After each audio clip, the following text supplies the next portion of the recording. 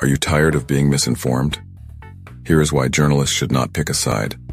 The West tries to push their ideology all over the world, just as religion used to do at one time by pushing their belief on others that either you believe in Jesus or you're not saved and forcing them to convert.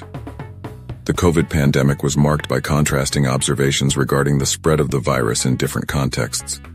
While left-wing protests for the Black Lives Matter movement seems to have had a low COVID-19 contamination risk despite large crowds and close proximity, family gatherings, church events, and Trump rallies were reported to have a significant increase in cases and over 30,000 deaths. Don't you find that odd?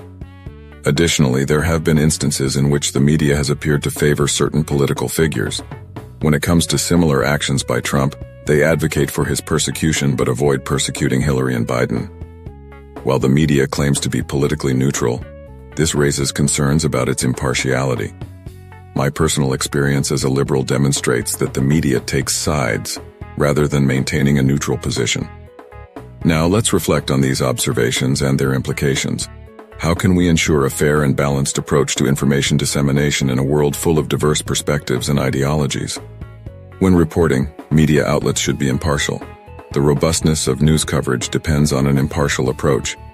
We don't want to appear bland and soft.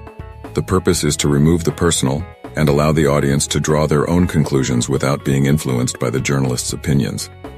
Continue the conversation by using the hashtags, #COVIDContrasts, #MediaImpartiality, and #UnseenPerspectives. This video was brought to you by Gino DiCaprio, and this has been 1 Minute.